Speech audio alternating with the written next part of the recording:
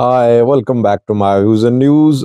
Three news stories for you. Firstly, an Ethiopian Archbishop has leveled serious criticism against the Prime Minister of Ethiopia. This Archbishop a few days ago talked about the conflict in Amhara, and he sent an indirect message to Fano fighters through his earlier speech. This time, I think target of his speech was the Prime Minister of Ethiopia. What did he say? Secondly, Agew zonal government is involved in a dispute with the Amhara regional government. I reported that a few days ago, and I have an update for you. Thirdly, Oromo Liberation Army has shown captured weapons and END of soldiers who have been taken prisoner in the past few days. Videos, pictures are being shared by the Oromo Liberation Army. Firstly, viewers, an Ethiopian Orthodox Church Archbishop has leveled serious allegations against the Prime Minister of Ethiopia and against government forces. What is the name of this Archbishop? What did he say? Did he name the Prime Minister? Name of this Archbishop is Abune Locus. Abune Locus is an Archbishop of the Ethiopian Orthodox Church. A few days ago, Abune Locus was heard talking about the conflict in the Amhara region, and he told the groups in Amhara to fight in mountains, deserts, not in public places, not in town, cities. That was an indirect message from Abune Locus. He seems to be very outspoken, by the way, because most of the church archbishops are very diplomatic when they speak. But Abune Locus was very outspoken when he spoke about Fano, and he maybe told Fano to operate not in town cities, but in mountains, deserts, etc. This time, target of his speech was the Prime Minister of Ethiopia, it seems. Without naming him, I think he mentioned him. He said, Ethiopia has grown a bad boy.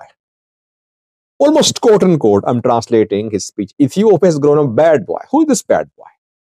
Obviously, he was talking about the Prime Minister of Ethiopia. He says, Ethiopia has grown a bad boy. They killed a woman. They tore his belly. They tore mother's womb. They removed kidneys. That is what he said. Who is he referring to? Fano groups and pro-Fano outlets have been leveling similar allegations against security forces. That security forces are raping women, killing women, and similar allegations were leveled by Tigray too against Eritrean forces, Ethiopian forces, militia members when they were jointly operating in the Tigray region of Ethiopia. I think his speech is about the conflict in the Amhara region. Without naming the Prime Minister of Ethiopia, he implied that Prime Minister of Ethiopia has turned into a bad boy and he's behind the killing, the massacre of people in the Amhara region. I want to make one point about the speech of the Archbishop. A few days ago, we heard from Abune Irmias, another Archbishop, and he spoke in the context of what happened in Lalibela, and he criticized Fano fighters. And after that, we saw a barrage of criticism against Abune Irmias. And he went quiet. I think it's very difficult for church archbishops to be silent about what is happening in the Amhara region. Amhara region is home to millions of Orthodox Christians. I think Orthodox Church draws its main support from the Amhara region and from Addis Ababa. And the region is now seeing an internal conflict, a warlike situation. Government says that Fano fighters are using monasteries, churches as sanctuaries. If you remember, the first operation launched against Gojam Fano fighters was at a monastery in Gojam, in which government claimed to have killed hundreds of Fano fighters. Skandar was there too, allegedly, but he managed to escape. So monasteries, Orthodox Church are being used by Fano fighters, claimed the government. If monasteries are being used, where is the church? Why isn't church condemning the use of its premises by Fano fighters? Why? This is a very important question. It means church is in a difficult position. If church starts supporting Fano fighters, obviously government will label church as pro-Fano. But on the other hand, if church starts opposing Fano fighters, Fano fighters would criticize the church. And church cannot remain neutral because Amhara is its support base. So I think that the unity of the church is, unity has already been in danger. We saw that Tigray largely split. A group from Oromo tried to split. Now we're seeing another challenge for church, how to ensure its neutrality about the conflict in the Amhara region. The two archbishops have spoken so far, Abu Nermias and Abu Locus. Both Abu Nermias criticized Fano fighters, Abu Locus criticized Fano a few days ago. Now I think he is criticizing the government, accusing the government of killing of civilians in the Amhara region. Secondly, viewers, the Agew zonal government officials have been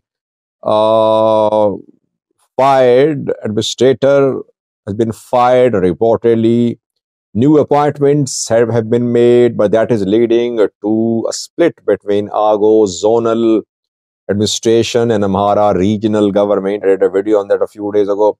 I got an update last night. No improvement in relations so far. We know that Ethiopian National Defense Force raised Agew militias to fight Fano fighters. Agew militias have been supporting the Ethiopian National Defense Force. In some cases, they have been operating independently, keeping Fano fighters away from Agew zonal borders. But for the last 1 week or so, these militias reportedly are at camps. They have refused to support ENDF. They have refused to support Amhara forces, Amhara police, Amhara militia members. They're protesting against the appointment of new administrators to the Agew zone. By the way, Agews are now important players in the Amhara region. Both sides want Agews to be on their sides. Fano fighters want Agews to support the struggle. Government wants Agews to be on government side. And that is why a deal has been signed between Agew Democratic Movement and Amhara regional government a few days ago. Agew Democratic Movement agreed to surrender, to lay down arms, and government agreed to give some sort of autonomy, administrative autonomy to Agew people. Fano fighters are also trying to engage Agew groups, reportedly. They are offering Agew groups that Agew groups can have administrative autonomy if they start supporting Fano fighters. It means that Agews are now important players to the extent of Wag Himra zone, to the extent of Agew zone. And Agew zone is very strategic because if Agew zone turns against the government, it starts supporting Fano. It would be a big blow to the government because if it happens, the Fano fighters can easily gain access to Benishangal Gomas, can easily advance towards Bahir regional capital. Thirdly, viewers, Oromo Liberation Army has intensified its attacks on Ethiopian National Defense Force. Several convoys have been attacked. A camp was attacked this week by OLA members, and OLA members are now sharing the results of their offensives against security forces. Videos, pictures are being shared by the Oromo Liberation Army. A new video shared a few hours ago showed dozens of ENDF soldiers taken prisoner by OLA members. Secondly, dozens of small arms were also shown by the Oromo Liberation Army. The small arms were captured by the Oromo Liberation Army in different operations. Several light machine guns, rifles, and other weapons can be seen in this video published by Oromo Liberation Army a few hours ago.